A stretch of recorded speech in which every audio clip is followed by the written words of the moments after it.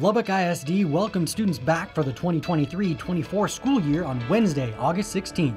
With warm hugs, excited greetings, and of course those first day photo ops, our campuses celebrated the first day in style. Best friends. Following a ribbon cutting ceremony to officially open our new AgriSTEM Complex, the inaugural class of students walked through the doors on Thursday, August 17th. Our AgriSTEM staff also welcomed some special guests on the first day to tour the state-of-the-art facility. Alliance Credit Union made the start of school sweet with an ice cream sundae sweep. They visited each of our 5 high schools along with O.L. Slayton Middle School and Dunbar CPA, where they set up and served the sundaes for staff. Are you ready for some football? Lubbock ISD-TV begins this year's football broadcast season on Thursday, August 24th. Catch Thursday night games on Fox 34 News Now and Friday night games streaming on our Lubbock ISD YouTube channel. Now you're in the loop with Lubbock ISD.